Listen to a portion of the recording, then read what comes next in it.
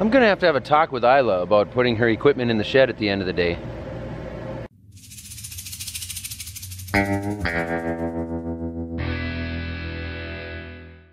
Item number 1 this morning is to transfer some of our carryover soybeans from last year into a different bin, because we like to transfer them so they don't sit too long without moving, and then we'll have dry beans on the bottom of that bin. And then we're going to put these trucks and a grain cart that's full down at the field into that bin, and we're going to start filling that as our soybean bin. But first I want to restart that. But first I want to relabel the controls for the leg down at the bottom of the leg, because they changed some stuff up top, so things are labeled wrong, which could be a potentially very large problem. Those are last year's beans on the bottom there. We made sure all the sumps are clean and free and clear, which they are. Then we had an issue up top with the overhead conveyor. I'll try to show you that. It's the auger at the top of the bins that crosses right there. That auger had an issue up here with a broken bolt, so I had to climb up there with a pipe wrench, get that opened up to get the gate opened up so that we can get our beans in the bin that we want them in. There's always a lot of shuffling in the mornings during harvest, but particularly when you're getting started and everything's just getting going. There's a lot of back and forth, up and down, in and out kind of stuff that you want to make sure everything's right, because half this stuff has not run in about 11 months. Here's a good teachable moment for soybeans, for people that don't have soybean experience. You can see how wet this grass is. It gets my boots wet. At night, when the wind goes down and the sun's gone, we get a really, really heavy dew. It collects on the soybean plants the same as it does on the grass. And then you can't thresh them out because those plants actually soak that moisture up. Moisture. People are commenting about how often I say moisture. I guess I'm a soybean farmer. I'm used to using that word. But anyway, they will soak that water up, and then you can't thresh them out, and it doesn't do a good job. So we have to wait until this sun burns that dew off and dries the plants out again. Which is why it's not all bad to have some stuff to do in the mornings anyway. We always kind of save these odd jobs for the mornings because we know we're gonna have to deal with this kind of stuff. So deal with it when the plants are wet. Did I say that correctly? I think you follow. So this truck is full of dry beans from harvesting last night. We're gonna run them right into the pits and dump them into the bin that we've got ready up there now. We've got wet beans in there from when we started yesterday that are at that 16 to 18, maybe even 19% on some of them, which we're gonna run through the grain dryer. But when I switched fields, they started coming out a lot drier. So these ones are going straight into the bin, and we'll put air on them. 13? Yeah. Without temperature. Put the temp on it, or 15.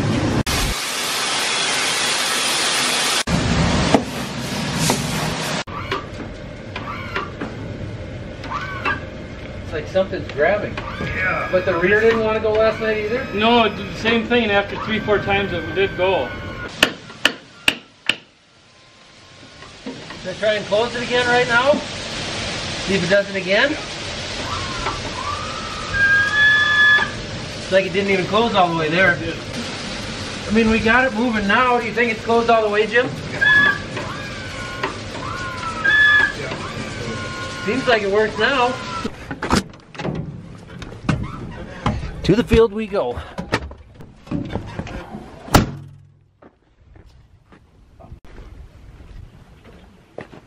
Oil check.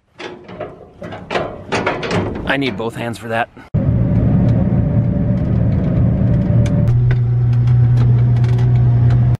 Five to 7, you good to go? Right behind you. What the? What was that? Red equipment in a field?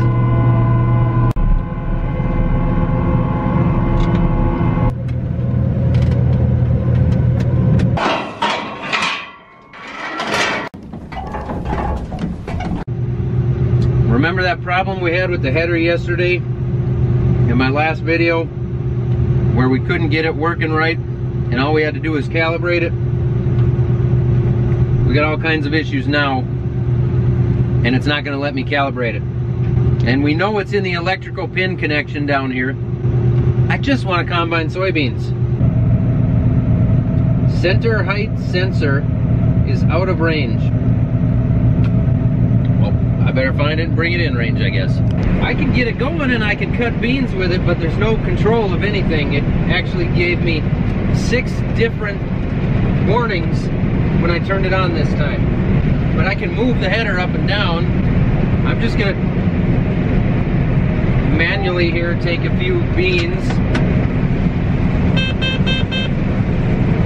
and see if something wakes up. If not, I'll try unplugging and plugging it back in again, but I'm frustrated. Here is where we believe the issue is. This is the electrical connection point for everything that controls this header. And where it plugs into this side of the combine, apparently there's some pins in here that may have been damaged and now are not communicating properly. I can see now that I have multiple different codes. 7 of them total.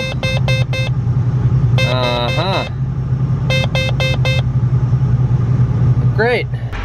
This is definitely a non-speedy, unfortunate start to our harvest. Here's the plan now. I'm gonna cut some beans while those guys run and get that other header.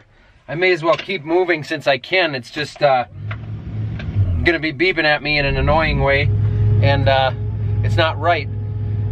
There are several things it doesn't have control of, but I can run it manually and hopefully keep it out of the mud, and at least we're moving while they go get that other header.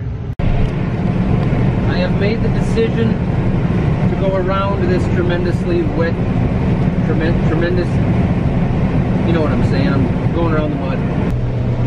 It's a little shiny in there, which is a good indication of the scariest spots.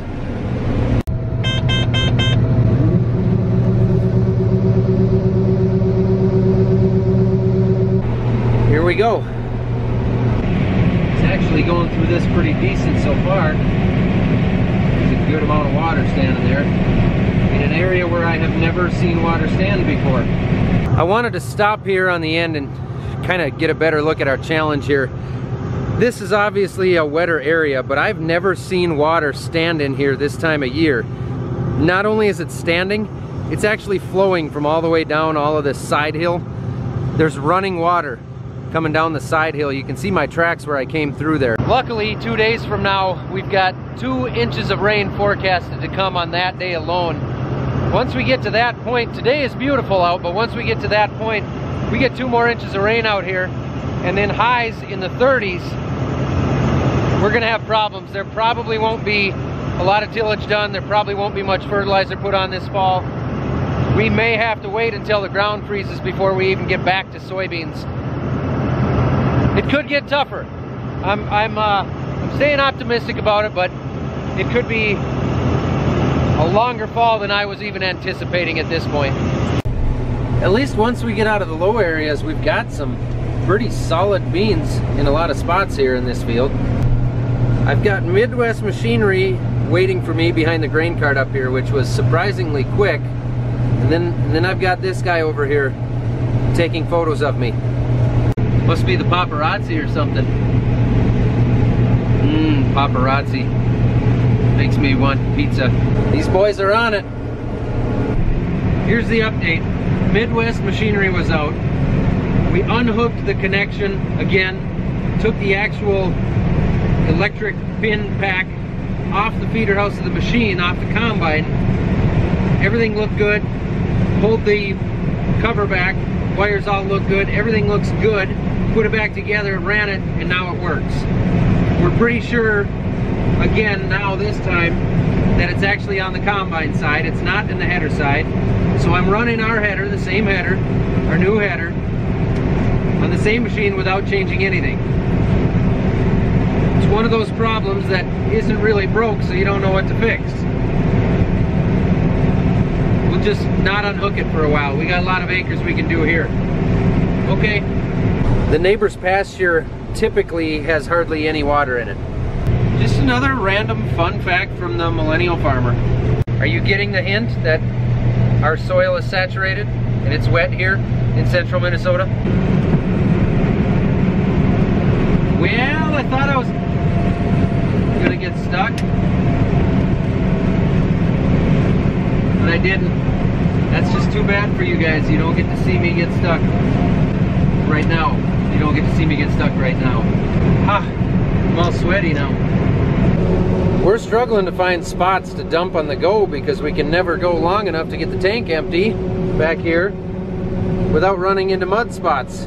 You don't want to be side by side when the mud spots come and you can't steer, because this thing will interact with that thing and cause a lot of problems. See this? I need more go-go juice. There's my diesel tank.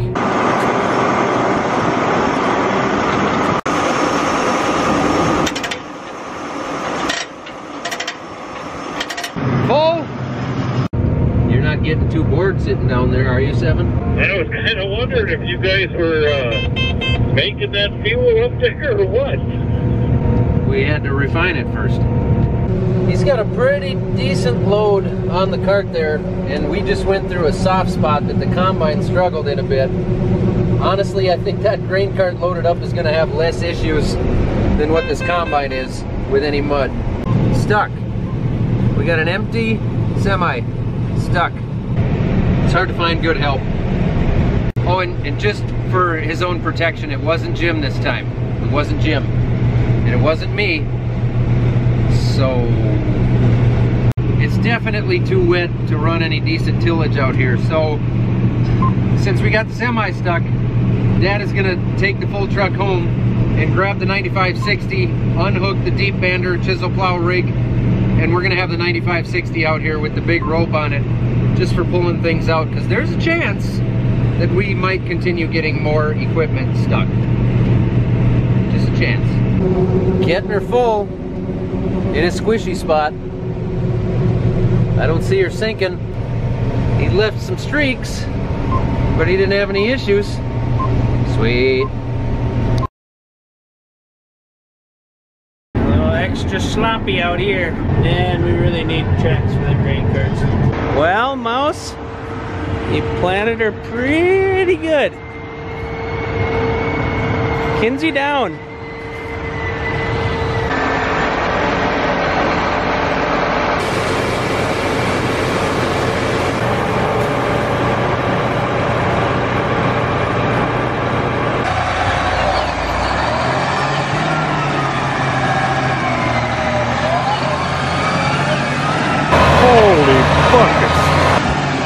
Come on, baby.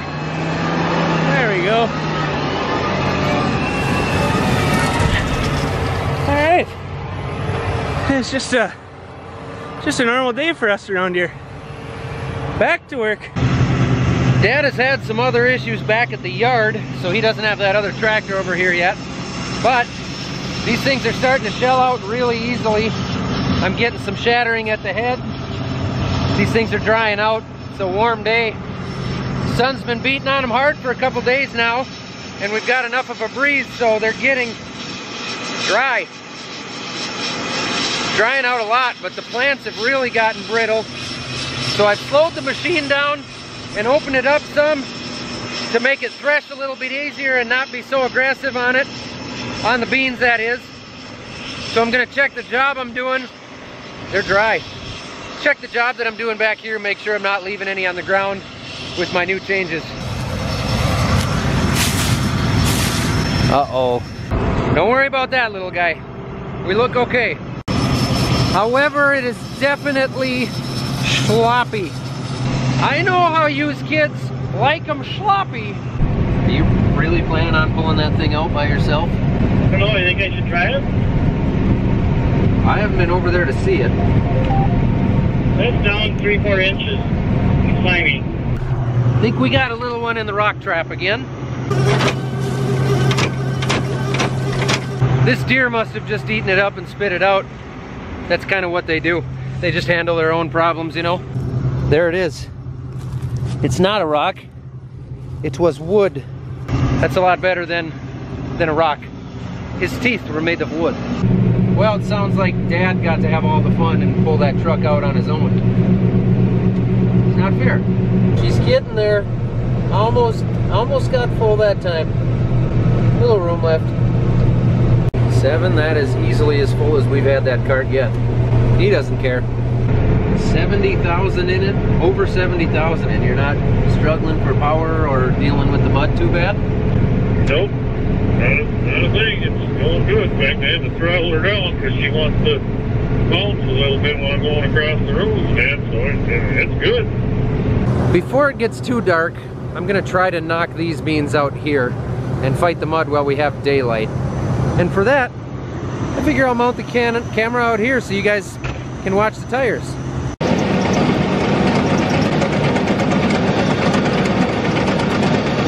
Well, it wasn't as bad as I thought, and I didn't get stuck, which is good for me, probably disappointing for you guys. I wish the window wasn't so dirty, but man, do I love this time of night. You can see the neighbors going off in the distance there. They got funny red machinery, but hey, they're people too.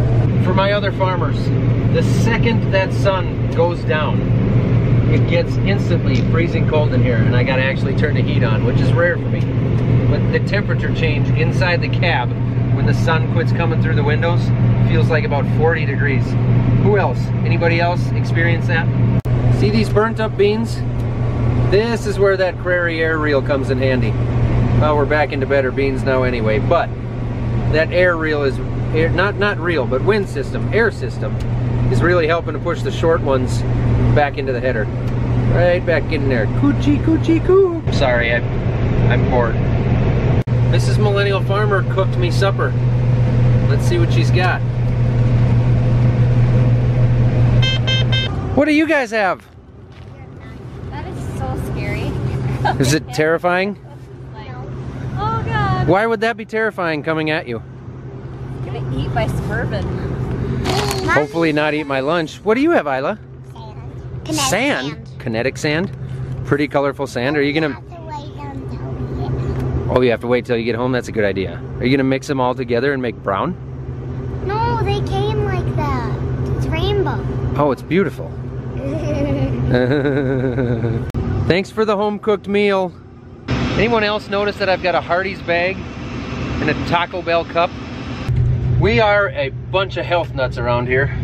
I have a camera, I'm watching the pipes. Those guys are watching the pipes. Oh, don't mind me, guys. We drop them I'm in a just box and push them together. listening to the Off the Husk podcast with the Millennial Farmer I think I see maybe and Mrs. Millennial Farmer and Master Pipe Layer Randy. Check that connection, make sure it was Check it out, still link in the description. Sure. So we Shameless send plug. sand pipe.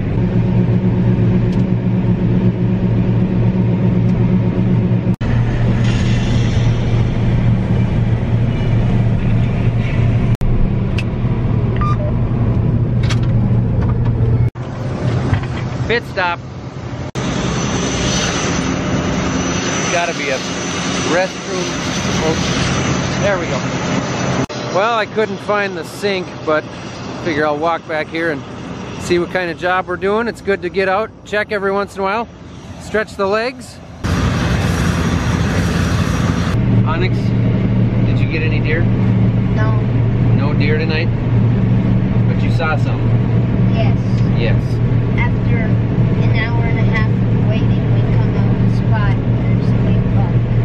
After an Too hour far and a half. away. Well, that's how it goes sometimes. Pretty awesome harvest moon out there tonight. Here is the final cart of the evening. I ended up getting the back way more full than I needed to. But that's alright.